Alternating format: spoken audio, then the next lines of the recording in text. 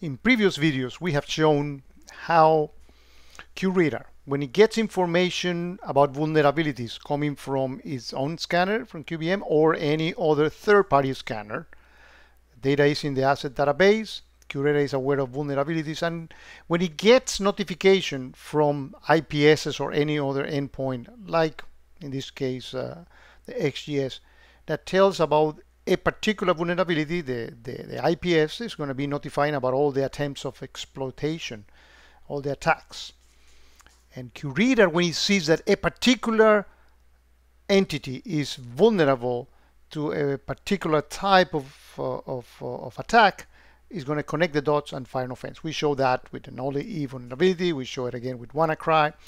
But now let's actually do something interesting, because those vulnerabilities have a CVE. Those are well-known vulnerabilities out there. What happens when you have an application of your very own and you scan it with AppScan?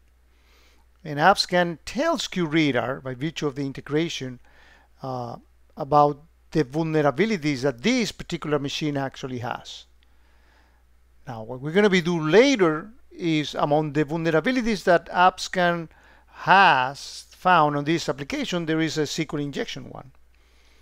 We actually are going to attack that machine with a SQL injection vulnerability, and that traffic is going to pass through the XGS.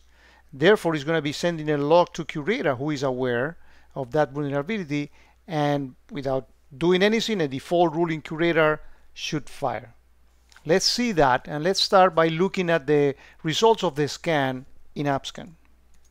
So here in AppScan Enterprise, we see that vulnerable machine, the one that ends with address 65, has at least 2 SQL injection vulnerabilities. In that AppScan server, we define a user and gave them the authority to send reports to QRadar. That's a very simple documented process. We exported the SSL certificate and put it into the trusted certificates in QRadar, and then we define a scanner for AppScan.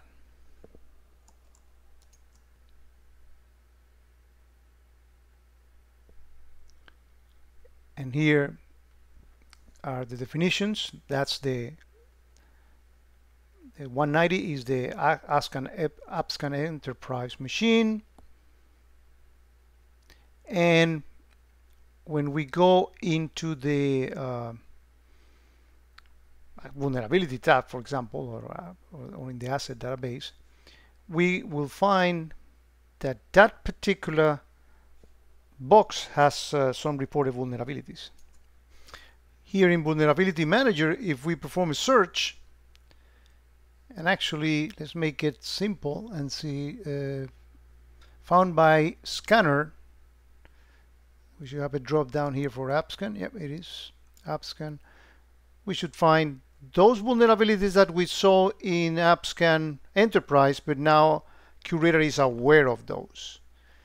We go into the offenses tab, we clear all the offenses, so we don't have any single offense in here. Let's actually look at the XGS console, make sure that we have cleared all the events in it. And here we are on their IPS event, and there's nothing, is clean as a whistle.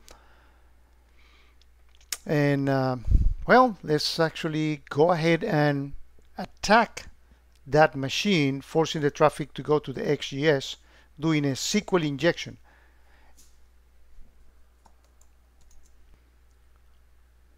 So we're going to do this from this Windows machine that is in this network. Again, traffic is going to go to the XGS.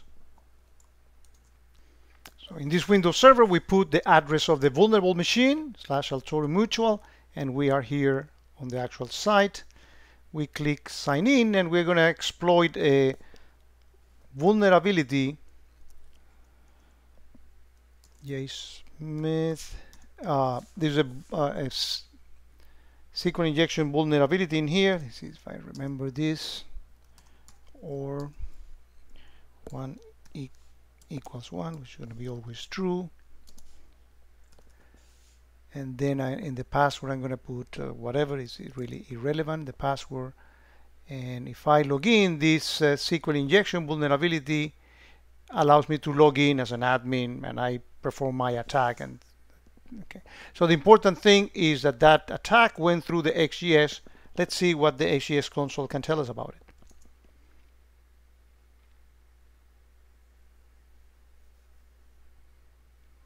As expected, XGS detected the SQL injection actually going through. And notice that the target IP is that 65 machine. Good. Let's see into QRadar's log activity.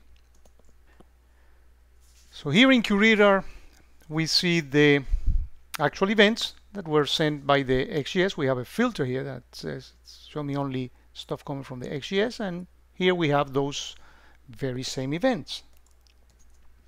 And if we go to the offensive tab, beautifully we see that that default rule in QRadar detected that the target machine, the destination 65, was vulnerable to SQL injection. The XGS told it about SQL injection. It connected the dot and said, hey, there's a problem in here. If we display the rule, this is the actual, I really love this rule in QRadar.